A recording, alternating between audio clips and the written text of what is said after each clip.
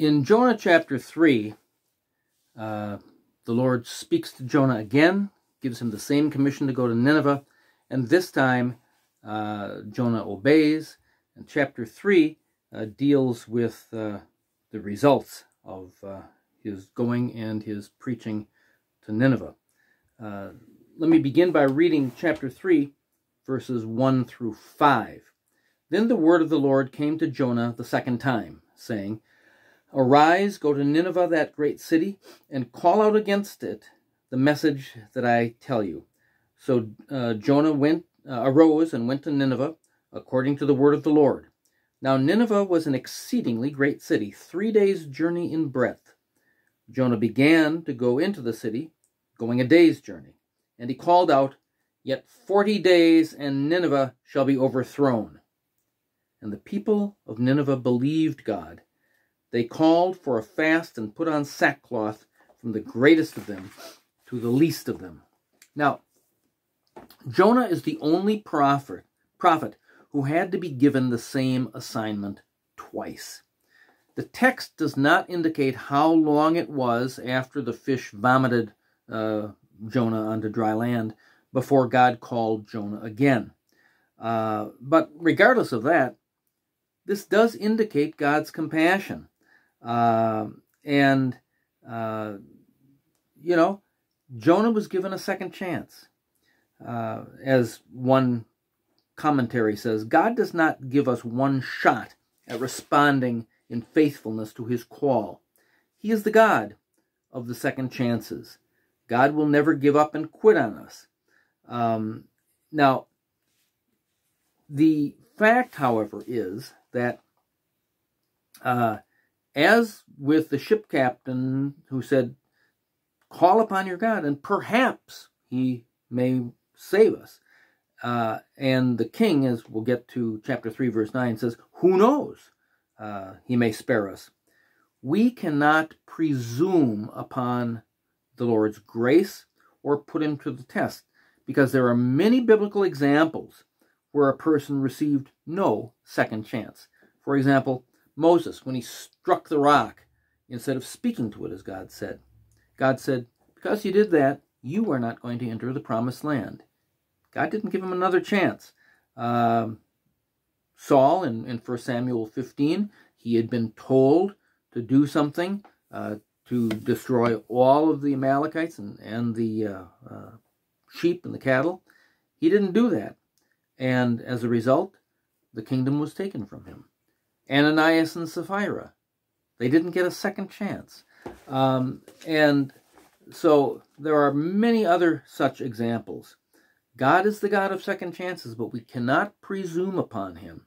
And the lesson, of course, is when you know what you should do, do it.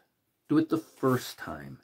Now, in chapter 3, verse 2, the ESV repeats the translation of chapter 1, verse 2, "Call out against it," call out against the city. But there's actually a subtle difference in the wording between the two commissions.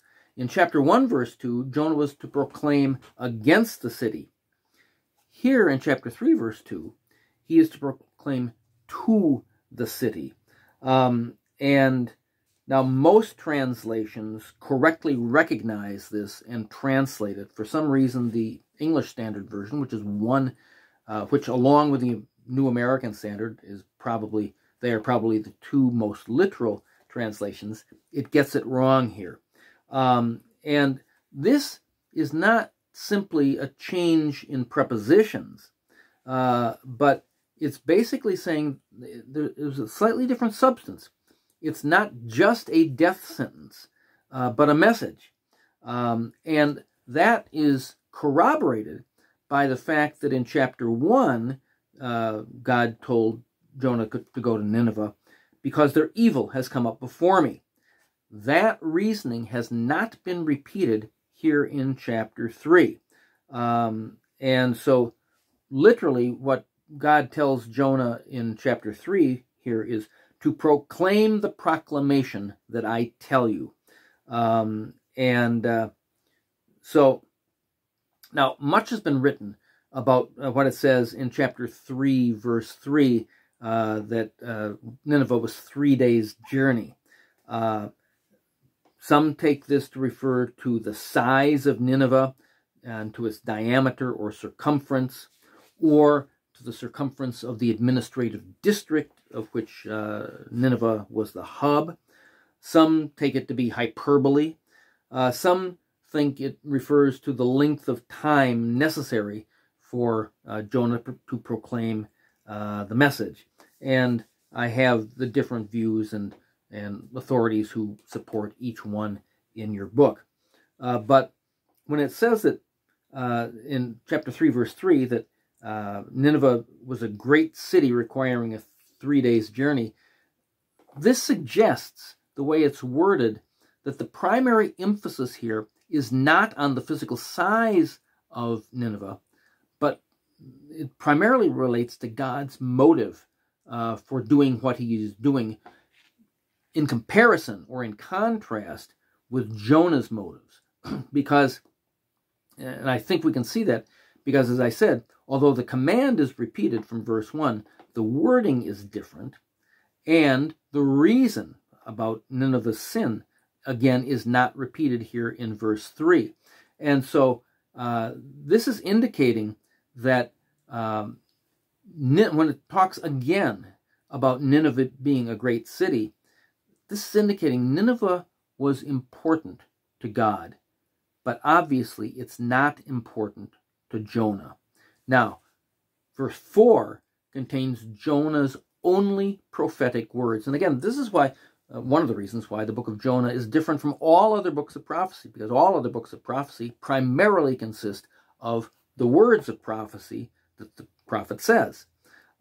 Here, Jonah's only prophetic words are this: "Yet 40 days, and Nineveh shall be overthrown." He doesn't even proceed it by saying, "Thus saith the Lord," or by even naming God. And now the number 40 is often used in the Bible in connection either with judgment or testing. I mean, the rain at the time of the flood for 40 days and 40 nights. I give a couple of other scriptural citations for the significance of the number 40. And the same is true for the word overthrow. The same word for overthrow used here was used in Genesis 19, which talked about Sodom and Gomorrah being overthrown. And certainly that's what would have been conveyed or connoted to the Ninevites, and that's certainly what Jonah wanted to happen. However, there is an ambiguity in the term overthrown. It's a participle which may be understood reflexively as well as passively. What does that mean? It means that while it can refer to Nineveh will be overthrown, like Sodom and Gomorrah were, it can also mean it will overturn itself. And the 40 days provided the opportunity for repentance, and the wording here that is used allow for the possibility that God might choose to relent from destroying the city if the people overturn their own attitudes, if they repent. In essence, and so God could still be true to his word by relenting from destroying the city. It's kind of an example of God's message is, "I will have mercy on those whom I will have mercy. I will have compassion on whom I will have compassion." That quotation originally is from Exodus 33, verse 19. And the context there was God's choosing not to destroy the Israelites in the wilderness for having worshipped the golden calf. Now, here in Jonah, that principle is being extended to include Gentile pagans, and thus it is anticipating the full New Testament revelation of God's character, because Jesus came to die for people of every tribe, tongue, nation, and people in the world, while we were yet sinners. And so the principle that was announced initially in Exodus 33 pertaining to Israel, the principle is now extended to Gentiles, and it receives its full fruition in Jesus. So once again, we're seeing the book of Jonah is typological. It's pointing forward. It's extending principles that had previously applied to Israel. And that's what makes Jonah so angry. Extending this principle of Exodus 33:19 to include Gentile pagans, particularly Assyrians, the enemies of Israel, it offends him personally. It offends his sense of justice. But it should challenge us. We're challenged by what God is really like, what his sovereignty implies, and what his grace really means. Now, but we need to understand something about biblical prophecy. A lot of people think that prophecy just means predicting the future. Of course, there is that element, but primarily biblical prophecy was interested in the present as much as the future. It was designed to change people's lives. And so, and we talk a lot about this, by the way, in our book on biblical eschatology, when we talk about the nature of prophecy. Most of the biblical prophets essentially had a twofold message and ministry. They warned people of the consequence of disobedience and by what are known as oracles of judgment, and they called the people back to faithfulness, to repentance by oracles of salvation. Their message essentially was, if you continue to do this, judgment will come. But if you follow the Lord and repent, then blessings will come. And as such, all prophecy, even prophecy that seemed absolutely clear on its face, kind of like Jonah's prophecy, had an element of contingency. And so that actions taken in response to a prophecy might either postpone or hasten its fulfillment. And so, as a prophet, Jonah would have known this. And so, while he was expecting Nineveh would be overthrown and destroyed like Sodom was, because even though his prophecy did not say, if you repent, then God will relent. No, but he knew that's the character of God, and that is the true nature of biblical prophecy. God is primarily interested in changing our behavior, and he uses the prophets to do that. Now, in verses 5 through 9, it says this. I'm at 6 now. The word reached the king of Nineveh, and he arose from his throne, removed his robe, covered himself with sackcloth, and sat in ashes. And he issued a proclamation and published throughout Nineveh, by this decree of the king and his nobles, let neither man nor beast, herd nor flock taste anything. Let them not feed or drink water, but let man and beast be covered with sackcloth, and let them call out mightily to God. Let everyone turn from his evil way and from the violence that is in his hands. Who knows? God may turn and relent and turn from his fierce anger, so that we may not perish. Now, the contrast between the pagan Ninevites to their receipt of the word of the Lord compared to that of Jonah is highlighted here. Although Jonah had not even named God, the people clearly recognized God's voice. And in chapter 3, verse 5, it says they believed God. Now, the Hebrew preposition there indicates that they believed in him. So this indicates that they were correctly responding to the character of God, even though they had only limited knowledge of who he was. Sackcloth was commonly worn when someone was in mourning, and it showed humility, and the people were humbling themselves before God. And their fasting indicated the same thing. The king's response, beginning in verse 3, similarly shows his sincerity, and shows that he did the same kind of things the people had already done spontaneously. He asked them to call out to God, and who knows, he may relent. And the calling out to God, it's the same word used in chapter 3, verse 8, as was used in chapter 1, verse 14 by the sailors about calling out to the Lord. Now, verse 9 indicates the freedom of God to act as he pleases. His graciousness may be hoped for, but it can never be presumed upon. And the who knows, that's, again, equivalent to the ship captain saying, perhaps, in chapter 1, verse 6. Now, that phrase occurs in only 2 other places in the Old Testament. 2 Samuel 12, regarding David's fasting for his infant son. Who knows? He might live. And Joel 2, verse 14, the people fasting during a locust plague. And so again, it shows divine, the contingency here.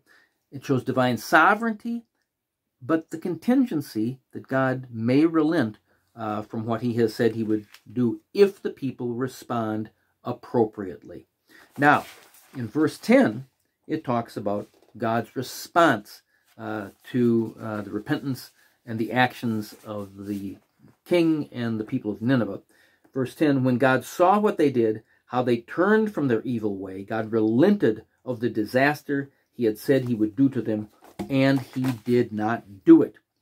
Now, God saw how those people turned from their evil way.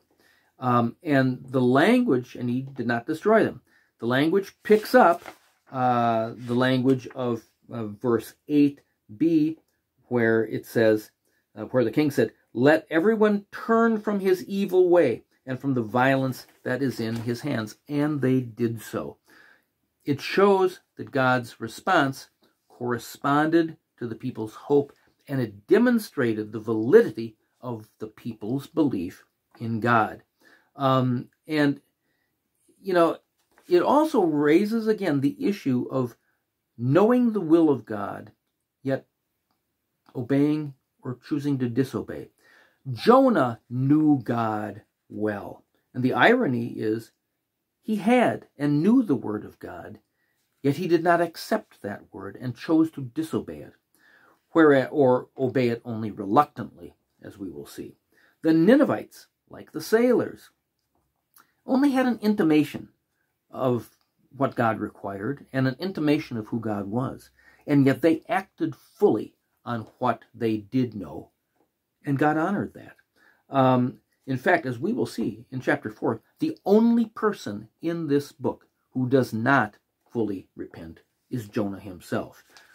The sailors did, the Ninevites did, and in God's reply, in verse 10, where it says, he relented, the same word is used there for the people's repentance. And so some translations, I believe the old King James says, and God repented. Now, of his plan to destroy Nineveh. Now, the wording here for God obviously cannot mean repent in the same way that the people repented, because God does not sin.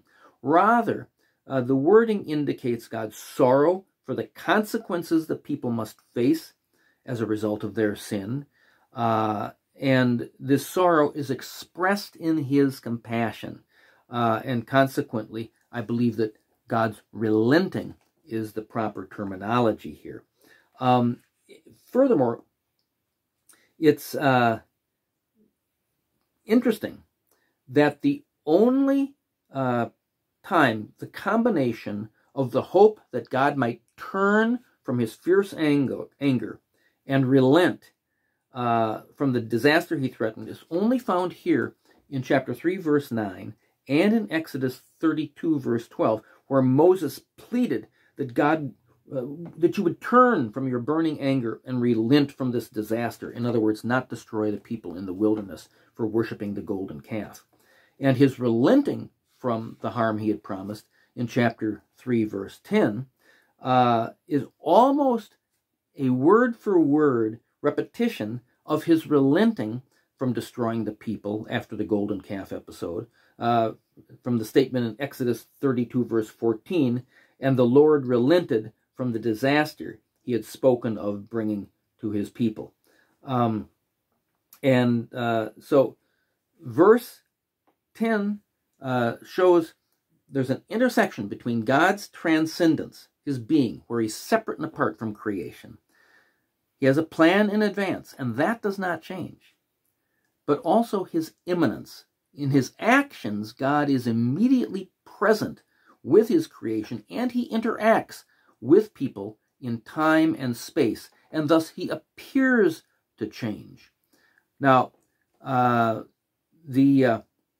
example of that is in Ephesians 1 and 2, where God sees believers as dead, buried, sealed, and also raised and ascended. In other words, he sees us as dead and buried. But then it says we're sealed. And then he sees us, chapter 2, verse 6, as raised up and ascended to heaven. So he sees these things in a transcendent way because he is outside of time. And yet he interacts with us to save us, as we saw, I believe, in the last lecture. By grace we're saved through faith. He works in our heart in space and time, and we respond in faith. Now, I want to conclude this lecture by looking at the first 4 verses of chapter 4, because these show Jonah's response to what God has just done. Chapter 4, verses 1 through 4. But it displeased God's relenting. It displeased Jonah exceedingly, and he was angry. And he prayed to the Lord and said, O Lord, is this not what I said when I was yet in my country? That is why I made haste to flee to Tarshish, for I knew that you are a gracious God and merciful, slow to anger and abounding in steadfast love, and relenting from disaster. Therefore now, O Lord, please take my life from me, for it's better for me to die than to live. And the Lord said, do you do well to be angry? Now, this scene reveals that although Jonah was thankful in chapter 2, in his prayer, that God had spared his life, Jonah, really had not repented of his self-centeredness and of his hatred of the Assyrians. And the word but, which begins chapter 4, verse 1, but it displeased Jonah, points up the contrast between God's compassion and Jonah's displeasure and anger. I mean, Jonah is angry that someone, namely the Ninevites, did not die. At the end of this section, he's angry, at the end of chapter 4, he's angry that a vine, that we will see in the next lecture, did die. Now, Jonah's prayer here, he offers this prayer in the beginning of chapter 4.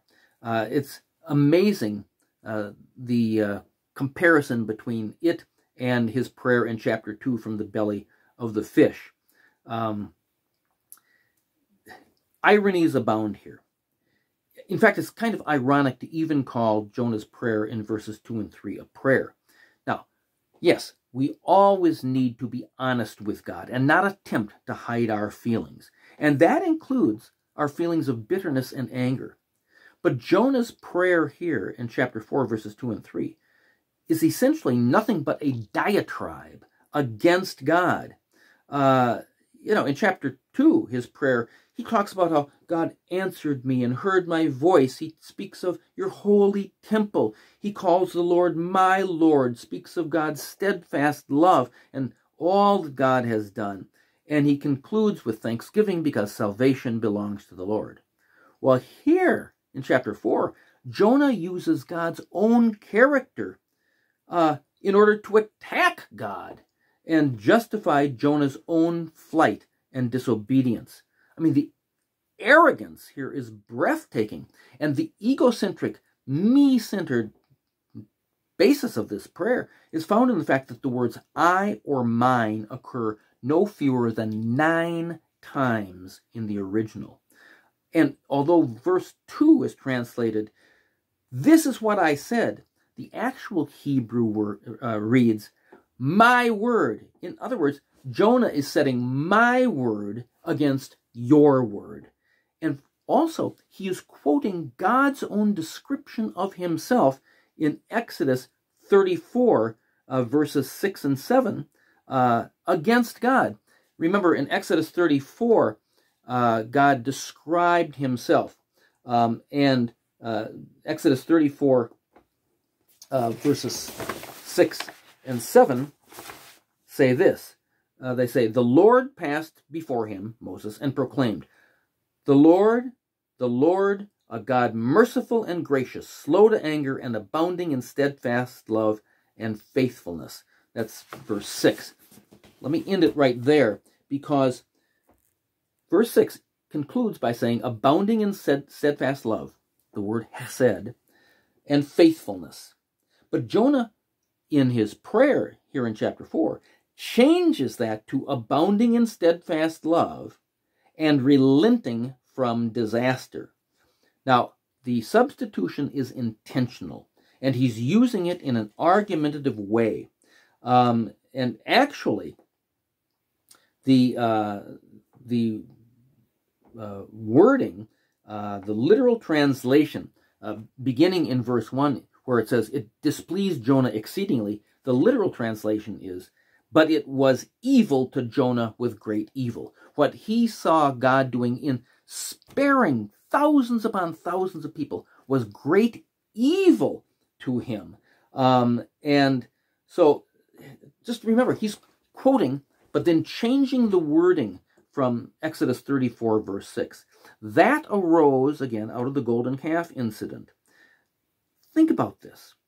Jonah owed his very existence to God's being merciful in connection with the golden calf, because otherwise Israel wouldn't exist, and then Jonah wouldn't exist. Jonah also owes his existence to God's mercy by having the great fish swallowing him. But now Jonah is using and actually misusing Scripture to attack God and justify himself. He's using God's own mercy, grace, and hesed against God. This is absolutely amazing. And yet he still remains a prophet of God. He is angry that God's concern is universal. And he's saying he would prefer death to serving a God who did not conform to his own theology, namely that mercy should be extended only to Israel, but should not be extended to Israel's enemy.